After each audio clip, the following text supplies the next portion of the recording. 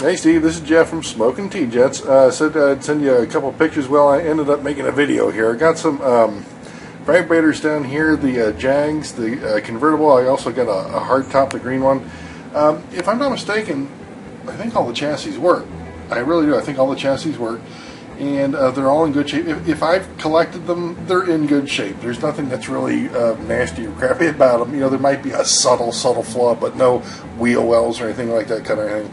And in the next bin, I've got, a hot rod, a couple of convertible Galaxies, got a, a Galaxy hardtop, a couple of the police cars over there, and in the back of that we got a one of the vibrator trucks. It looks like a Vet, and a, the van body to the box van deal there.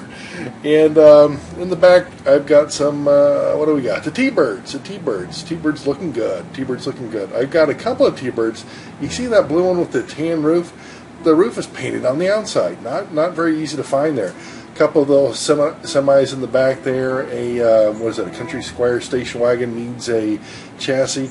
And you see that wine-colored T-Bird over there?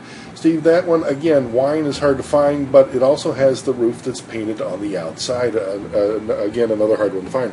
So listen, got any interest in these?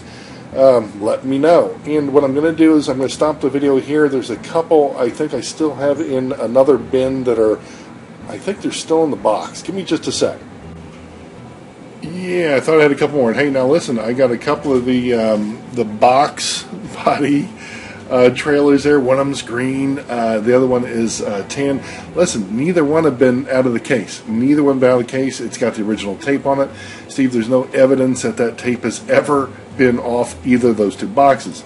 The other one I got there, it is the van trailer type, and it has been out of the box. It's been on the track, I'm going to say twice, that's it. But it's got the original car, original nasty-ass foam in there, all that stuff. So that one has been out of the box, but very, very, very little track time.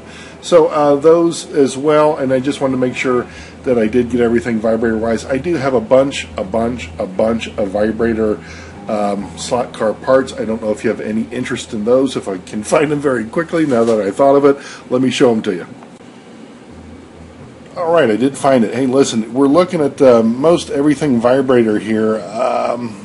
The bottom part of the little bin box there, it's got some chassis, the bottom plates, some tires, things like that.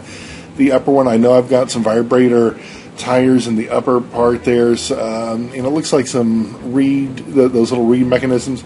And then also right here, those are the little little push rods, a couple of those, and in the bin on the upper left, just various parts there, and quite frankly, it doesn't look like it's much vibrator stuff in that bin at all, but most everything else is vibrator stuff, and I just wanted to let you know what I had. Alright, Steve, take care, buddy.